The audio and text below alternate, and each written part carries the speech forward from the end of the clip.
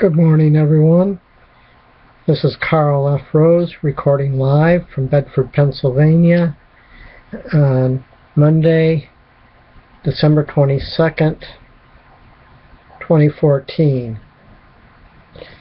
And the reason for the delay in starting this list really is awful. I'm recording this from the YouTube webcam, and it sucks, basically. Anyway, this is about the pathetic Detroit Lions, and I'm going to emphasize pathetic. Even though they beat the Bears 20-14 yesterday, they played horribly. Actually, they should have won by quite a bit. They had 17 points that were taken off the board.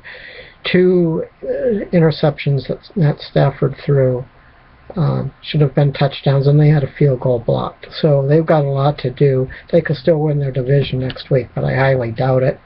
And the thing that bothered me more than anything else was their center, Dominic Raiola, who I don't like anyway. He's a big, fat moron. At the end of one play, he purposely stepped on the ankle of a defender who was still lying on the ground and knocked him out for a couple of plays. Thankfully, he didn't injure the guy. But this is the second time in about 3 or 4 weeks that he's done this to an opposing player. I don't care how good he is, and he's really not that good. He needs to be fined and suspended for at least 2 games, for next week and also for the playoff game, which they'll lose. And that's just the way it goes. The Lions need to get rid of them. They don't need people like that on their team. And they really need to work on getting a better offensive line in the off season. I said this in one of my other videos. And again, I'm going to call them pathetic because that's what they are. And until they address these issues, they're not going anywhere. They're going nowhere fast. They're going to.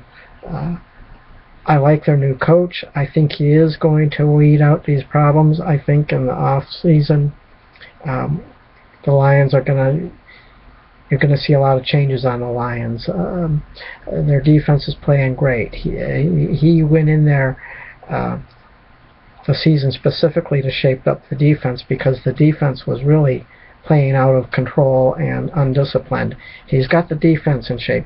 Now, as players on the offense that are just doing it. So he's going to get things right. And once they get both sides of the ball going, I think next year we'll see a different Lions team, but they've still got to contend with the other teams. Are going to be improved. The Vikings are they may have a bad record, but the Vikings are a lot better than what their records indicate. And trust me, the Bears are not going to be going 5-11 or 6-10 next year. The Bears are they're gonna make some changes. And it's going to be a very tough decision, and I wouldn't be surprised if the Lions end up in last place next year, unless they get these things. They really need a lot of improvement. I don't expect them to go very far. They are in the playoffs, but they're one and done, period.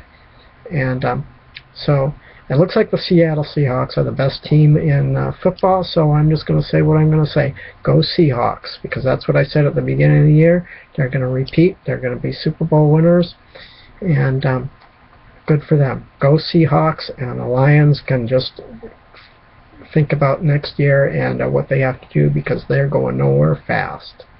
That's all I have to say today. Have a good day.